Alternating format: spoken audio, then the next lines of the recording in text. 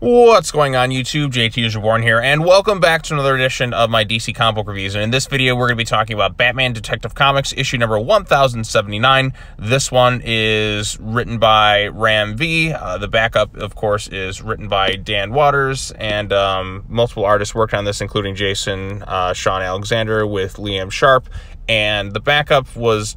the artwork was done by Juan Ferreira. So this one is continuing the whole Batman being hanged storyline, which he did in fact get hanged, but because Selina Kyle is actually a really clever character, at least when, you know, in some instances she's written that way. I mean, Gotham War did not showcase her intelligence at all, but Ram V actually did a good job with her character back in his run. So in this one, like, it was all one big kind of like, it's like a heist type storyline where she planned for Batman to get hanged, and she kind of injected him with something from Poison Ivy, which slowed his heartbeat down and contracted his muscles so that when he was hanged that he seemed like he was like mostly dead, but not fully dead.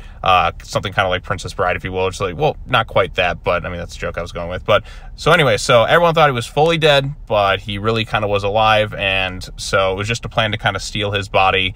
And that's kind of the main, like, crux of the issue. Like, Selina kind of like, this was all part of her plan. She knew things would kind of go specific ways.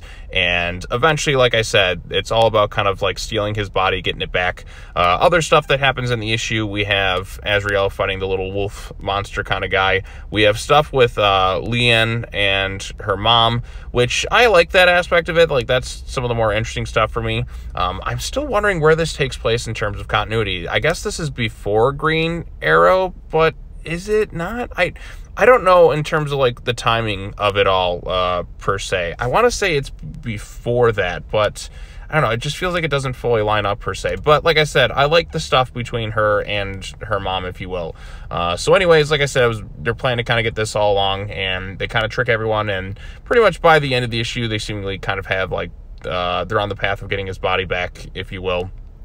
Mr. Freeze, of course, betrayed Cass and all that. There's a lot of moving pieces within this issue, but some of the other stuff, like the ending, it seems that Selina is maybe going to team up with Talia and potentially like Two-Face based on kind of this ending, like kind of like needing some sort of help, if you will.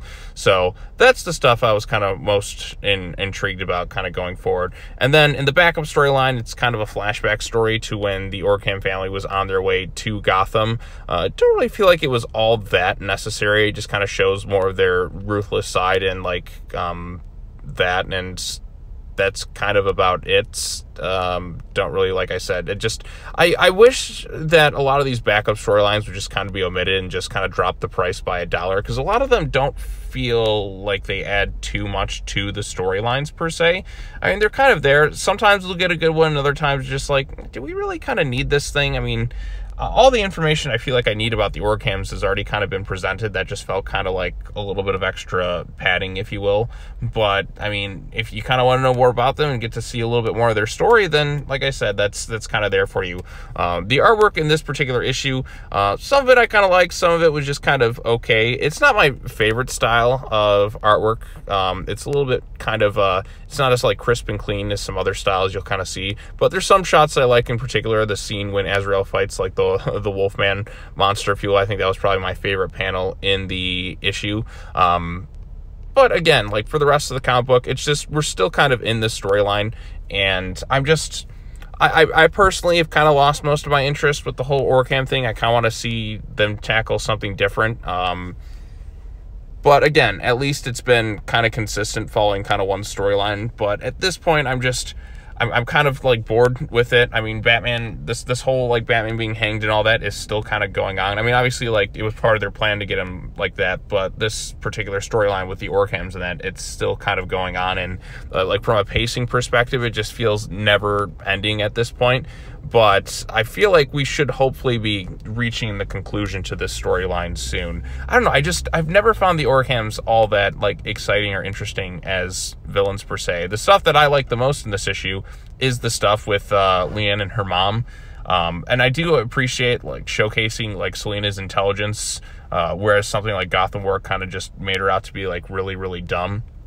So I appreciated that aspect to it. There's some stuff with Mr. Freeze and Cass that's going on here, and Azrael fighting like the Wolfman monster was kind of cool, I suppose. But I'm just kind of losing interest, if you will, in Detective Comics at this point. I'm just kind of like, well, we'll just keep going. I mean, I've stuck with it this long. I'm waiting to see how they wrap up this whole Orghams storyline. I am questioning where other members of the Bat family kind of are during this thing, or other members of the Justice League.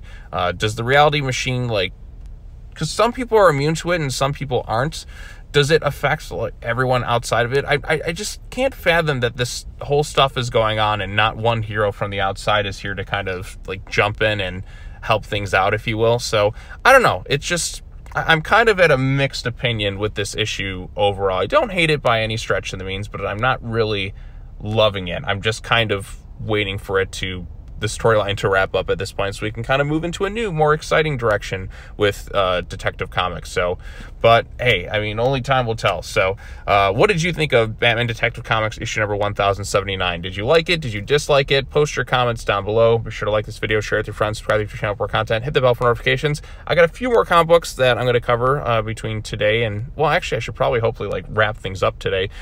Still got a few more left. I got to talk about this one. The main Beast World issue number 2 issue came out, so I'll be talking about that one after this one. And I think World's Finest Teen Titans has a final issue, if you will, so I'll be covering that on the channel as well. So plenty of stuff to look forward to, so we'll get to that in a second. But anyways, that's all I have to say. As always, take care now. Bye-bye then, and I will see you all in the next video. Peace.